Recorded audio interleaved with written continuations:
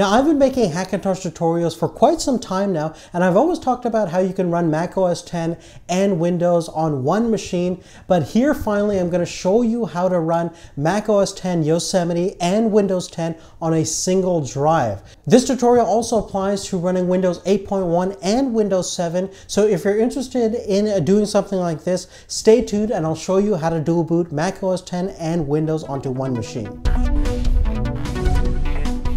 Now, first we're going to talk about the things that you need to have. Firstly, you're going to need a machine that's capable of running macOS 10 and Windows, and you're also going to need access to a computer that's already running macOS 10. This could be a MacBook Pro or an iMac. It could be even a Hackintosh. You're also going to need an 8GB or larger flash drive for the Unibeast macOS 10 installer, and lastly, you're going to need a copy of Windows, whether that would be on an 8GB or larger USB drive or on a DVD that you bought from the store. Now, if you do want a written step-by-step guide, check out the description for my instafuse.com article where you'll find the links and exact instructions, as well as if you haven't installed macOS 10 before, I would highly recommend watching my Hackintosh tutorial that I just put up for installing macOS 10 onto your PC so you're up to speed on how things kind of work. Now, step one is to create our macOS 10 Unibeast USB and our Windows USB. So first you want to go onto your computer that's running macOS 10 already and download the full version of macOS 10 10.10 Yosemite from the App Store, as well as Unibeast and Multibeast from TonyMaxX86.com. Once all your downloads are done, go ahead and open up Unibeast and go through the installer utility to make your bootable macOS 10 USB drive. Again, for more in-depth information on how to do each exact step, definitely check out my full Hackintosh guide. But once Unibeast is done configuring your USB, you want to go ahead and take the Multibeast folder that we just downloaded and just drag it onto the USB that we just configured. Next, we're just going to create a bootable Windows USB drive. I'm actually using the preview version of Windows 10, but the process is pretty much identical if you do download a retail copy of Windows 8.1 or Windows 7. You basically download the ISO file and extract it onto your USB drive, and you should have a bootable USB configured. Now, if you do have a retail version of Windows on a disk, you can pretty much skip the step that we just took. Now, at this point, we should have two USB drives, one containing the OS 10 installer, the other one containing the Windows installer. And moving on to step two, we're going to boot into the Mac OS 10 installer. So you want to go ahead and insert your Unibeast thumb drive that we just configured. You're going to then turn on your computer and hit the delete key to enter into the BIOS mode.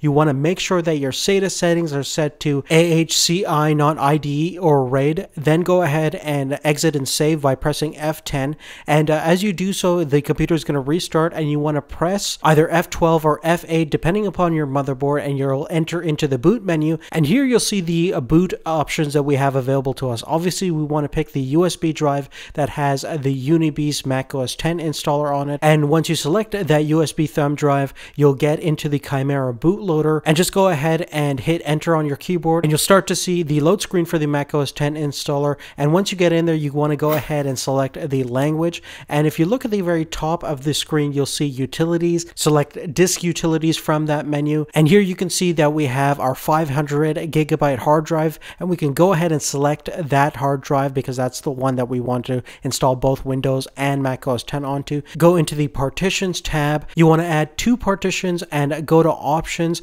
and just make sure that you're set to GUID partition table, and just go ahead and select the top partition. We're going to name this Hackintosh, and you want to format that in Mac OS Extended Journaled, and the bottom partition we're going to simply name Windows, and that is going to be formatted in MS-DOS FAT. And once you've done all that, go ahead and hit apply, and I'll start partitioning the hard drive into two segments. And once everything is completed, you can exit out of disk utilities and just go through the Mac OS 10 installer until you get to the drive options, and you want to just go ahead and select the Hackintosh partition that we just made. Select continue, and now it'll install Mac OS 10 onto that partition, and when it's completed, it's just going to restart your computer. You want to go ahead and get into the boot menu again, and you can do that by hitting either F8 or F12. We're going to again select our USB thumb drive, and at the Chimera bootloader, we want to make sure the little icon that's labeled Hackintosh, because that's the partition that we just installed OS 10 onto. And once you do select that, it's it's going to start up the initial process of booting into macOS 10 for the first time,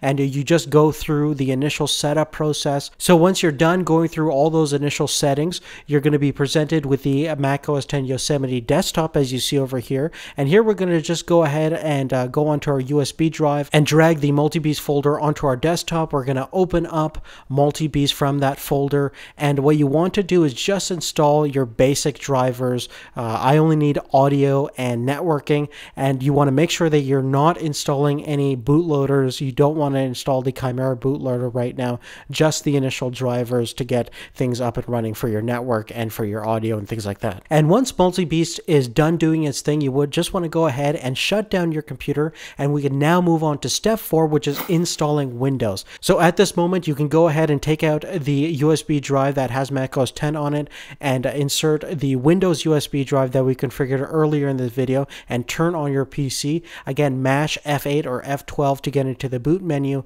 and boot into that USB that has Windows on it. And now you can see the Windows installer is now loading up. And once we get into there, you want to just go ahead and select your language, agree to the terms. And once you get to this screen over here, you want to make sure that you're selecting custom advanced. So once you get into that, we have an option to actually choose which hard drive and which partition that we're going to install Windows onto.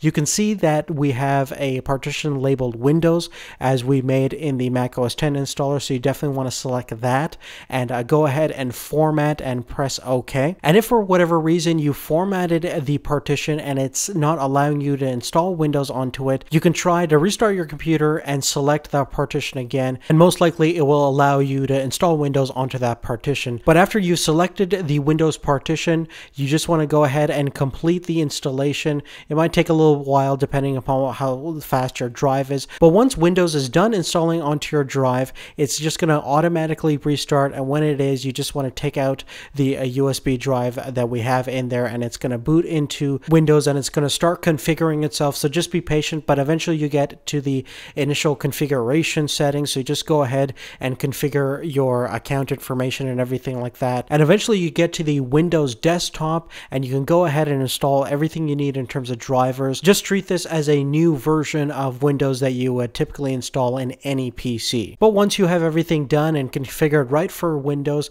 you can go ahead and shut down the computer, and that will take us to our final step, which is installing our bootloader. So you want to go ahead and insert the UniBeast flash drive again for the last time and turn on your computer, go into the boot menu and boot up into that USB flash drive. And once you get into the Chimera bootloader, you want to select our Hackintosh installation. And once you get onto the desktop of macOS 10, you want to again open up MultiBeast, and here we're going to finally install our bootloader. What I like to use is the DSTT free option, which is going to completely configure my bootloader. The key thing is making sure that you are installing that Chimera bootloader, because that is what is going to enable you the option of selecting which OS to boot from when you first turn on your computer. And once everything is done, you want to go ahead and close MultiBeast, shut down the computer, take out the USB drive that's already in there, and it's going to automatically boot into the Chimera bootloader. And once it does, you're going to see this autoloader. You want to go ahead and quickly press any key on the keyboard, and at this point you want to go ahead and congratulate yourself, because now you have the choice of either running